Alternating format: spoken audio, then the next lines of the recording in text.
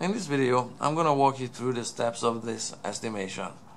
There will be a calculation part to it, and that's based on calculating the volume of a cylinder. I'm going to do a metric and an imperial. One based on meters, the other one based on feet. So you can see both side by side. The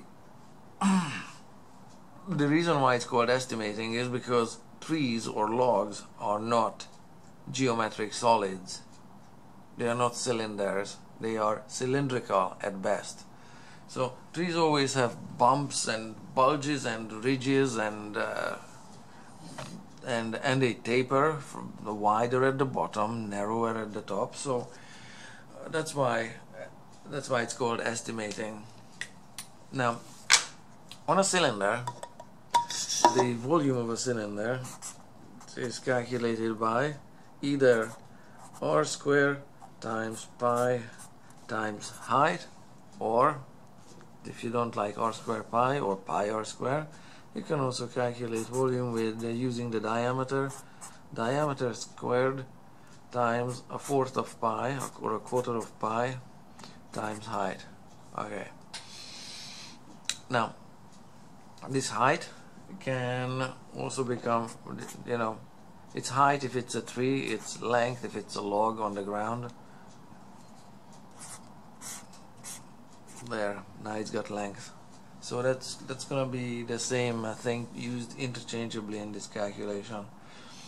Height if it's a standing tree. Now, a couple of things about measurement, and this is why it's an estimation. You can either estimate or measure the height or length of the tree. If it's dropped on the ground, it's felled, then you can just pull a tape measure and you measure the length and you have a number for length. That's good. Sometimes you don't want to do that. Sometimes you're checking progress or forest growth, and you want to estimate height, and you can do that from a known distance. You pull a tape measure along the ground and you sight the top of the tree with an instrument, and that's gonna give you an estimation for height. So those are the two major ways of getting height. Now, you need either diameter or you need radius. Well, once you have radius, you double it for diameter, or once you have diameter, you can split it in half to get radius. But there are a couple of issues with diameter. First, it's if the tree is standing like this, then you measure diameter at breast height, dBH. Diameter at breast height is measured 4 foot 6 inches up from the ground, or 1.3 meters. That's where diameter is measured when the tree is standing. But if you do that, then you're gonna have to use a taper factor to compensate that this is the wide part of the tree further down here, and the tree tapers towards the top. If the tree is on the ground, you can measure diameter here at midpoint, where the difference between the narrow end and the wide end is averaged out. So that's where you take a measurement for the diameter. Another thing about diameter or radius, and I'm just going to write it here so I can do the math here on the bottom of the sheet, is shape. Okay, trees are always oval or have ridges. Those are the growth rings. Okay, they are not circular. They are not circles. They are circular, but they don't quite have a constant radius or a constant diameter. Some trees at breast height have this shape. Okay, so you have a shape factor to accommodate for for the difference between a perfect circle and what you have in front of you. Typically these factors are always less than 1, like 0.7 or 0.8.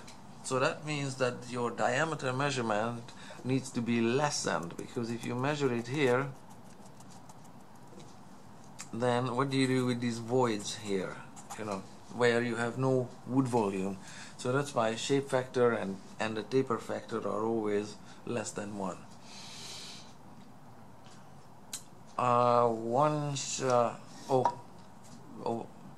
Once you have your measurement taken, either half point at the log or at DBH, and you figure out your shape factor and taper factor, then there is the issue of measuring actual diameter. You can have a huge caliper, good luck carrying it around, a huge caliper that hugs the tree and measures the width of the tree, or you can measure circumference and divide your circumference measurement by pi, and you're gonna get diameter out of it. Or you can measure diameter with a diameter tape, a tape measure that instead of normal inches or centimeters, it's calibrated in a way that it measures when you hug the tree and measure around it, it's gonna get you the diameter right away instead of the circumference. Okay, so let's do a metric example here. For example, you go out into the woods and you wrap a tape around the tree, and you conclude that the circumference of the tree is 70 centimeters. Now that's nice, but this calculation is eventually gonna be done in cubic meters in metric, so you're gonna need to make that centimeters into meters, 0.7 meter. You need to divide this amount by pi to get your diameter. So 0.7 divided by pi equals that number, 0.22. Your diameter equals 0.22 meters. And for, for metric I'm gonna use radius, so I'm gonna chop that in half again. So your radius is 0.11 meters. But I have more digits, but I'm leaving those on the calculator display for a reason, because now I need to square that number 0.11 with the rest of the decimal digits. There's the square button, equals. So radius is squared multiplied by pi equals whatever that number, and we've got a height of the tree, how about 50 meters, and times this by 50. There, apparently this tree has a volume of wood of 1.9, there, 1.9 cubic meters. So that's the end of that calculation, 1.9 cubic meters. Okay, so that's how these work. I'm going to do another one in feet and inches. Say, and I haven't used the shape factor because that can be any number if you have to, or the taper factor, because then you would need to multiply your diameter or your radius with that number and that number to make it even less than what it actually is mathematically, because everything is just multiplied. Radius times pi times height. You can multiply this volume by the shape factor or the taper factor after the volume calculation is done. So you can multiply it by shape factor and taper factor after the tree is calculated as a cylinder, as a geometric solid. So another calculation in feet and inches would be, say you take a measurement this way on a log. How about that one? You take a measurement at midpoint and you determine that the circumference of the log is 27 inches. How about that number? You want to get diameter out of it, so you want to divide this by pi to get diameter. 27 inches divided by pi equals 8.59 inches. That means inches. Now that's nice, but you're gonna need to make cubic feet out of this, so everything needs to be in feet. So grab this number or the original circumference measurement, whatever you like, and you have to divide it by 12 before you go much any further. So divided by 12, 0.7 foot plus the decimal change. I'm leaving the numbers purposefully on the calculator's display. So the same diameter is 0.716 ft feet there. Once we have it, I'm going to use this formula here. We're going to square it like so, equals that number. We're going to multiply it by pi again, and that number divide by 4, that number, and multiply it with the length of the felled tree. How about 50 feet this time? So the length is 50 feet, so just times this by 50 equals 20 cubic feet. So the volume of this thing is 20 cubic feet.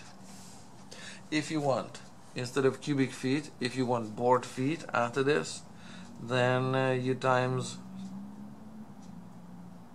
this one by 12, because in a board foot is 1/12 of cubic foot, so times it by 12 equals 241.7 board feet. Volume in board feet equals